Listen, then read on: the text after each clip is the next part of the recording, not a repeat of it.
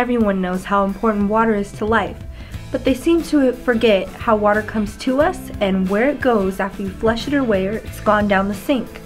Well, through your pipes. Pipes bring water to and from your house.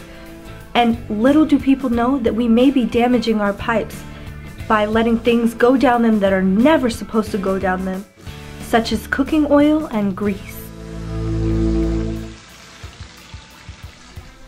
I want to show you a simple way to keep our pipes safe and our water safe and add to sustainability.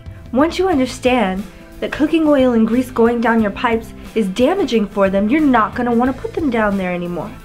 But the question is now, well, what should you do?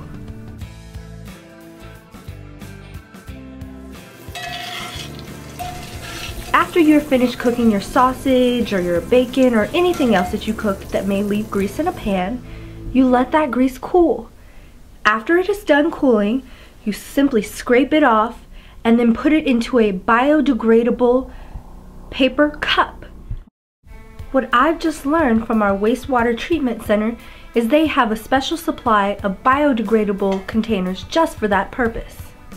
Once you've put the cooled grease into the compostable container, then grab a paper towel and wipe off the leftover residue from the pan and throw it in the container as well. Because the paper towel is also biodegradable, you can put that and your container into your green cart.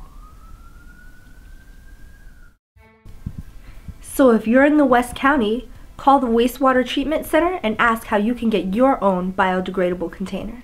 Otherwise, use any other appropriate container to put your grease in that can go to the landfill or in your trash. The important thing is to keep grease and oil out of our pipes, and that means out of our water, and the planet will thank you.